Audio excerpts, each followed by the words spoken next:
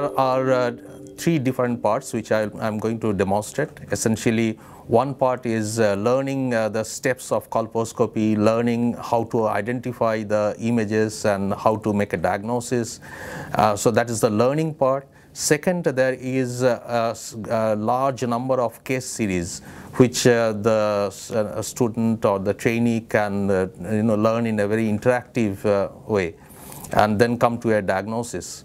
And third part is a quiz where the images will be given to the trainees at random and they will be asked to come to a diagnosis and also to comment on the management, and then that will be validated by the post quiz answers.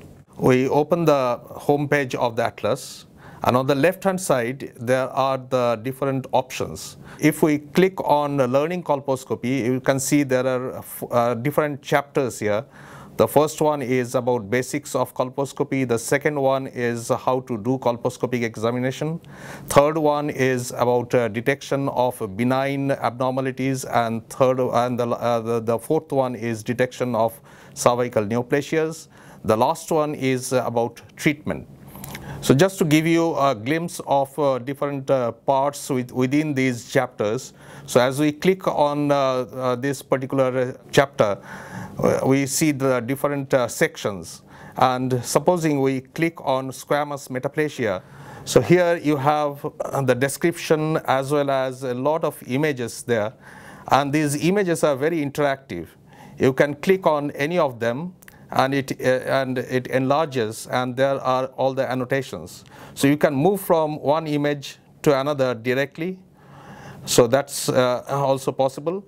Or you can come out of that and then see the images directly. The navigation again is very simple. You can go down, and then if you want to go to the next page, you simply click on this arrow and then you go to the next page. You can navigate from the top, you can navigate right from the bottom as well. So this is how you can move from one chapter to another. So this is an example of a section under the normal colposcopy. So if we want to go and see this particular section which describes high-grade lesions, this is under the case series. So you click on this and you can see all the different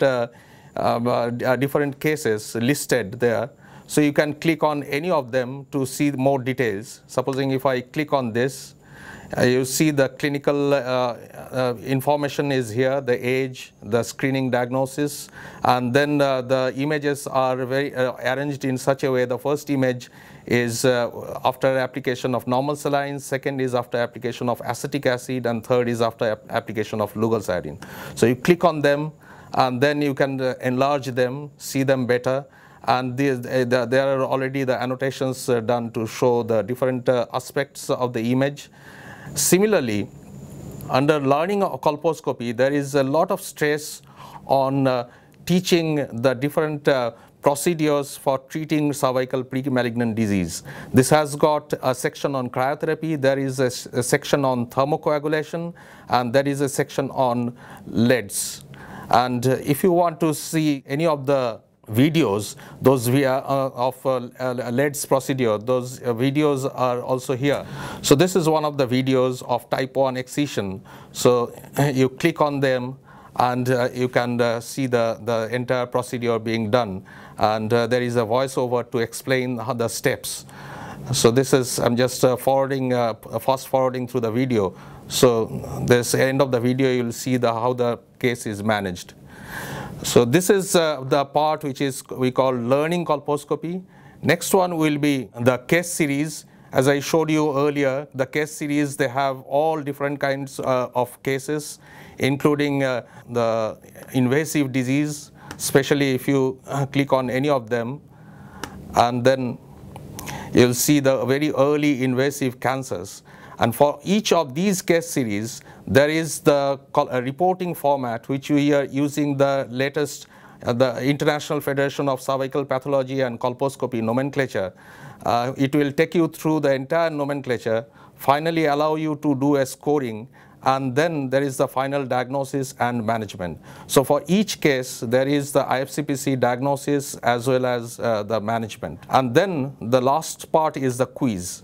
In the quiz, at random, you get the images which you will see, but then this time there won't be any annotation, there won't be any diagnosis. So you'll have to see these images, and then you'll have to make your own diagnosis.